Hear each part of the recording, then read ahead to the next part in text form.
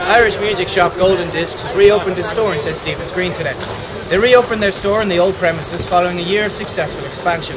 This year they've opened stores in Blanchardstown, Newbridge, Swords and Cork, and they currently employ over 120 people in the country. The new shop will employ 12 people, and manager Michaela Duggan says today has been very successful so far.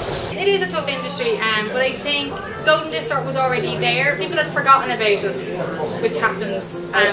And then when HMV went, it was kind of, I think there was an area for us to go in and go, we are still here. So I think people know that now. I think opening up a Golden Disc store in Stephen's Green is a good idea.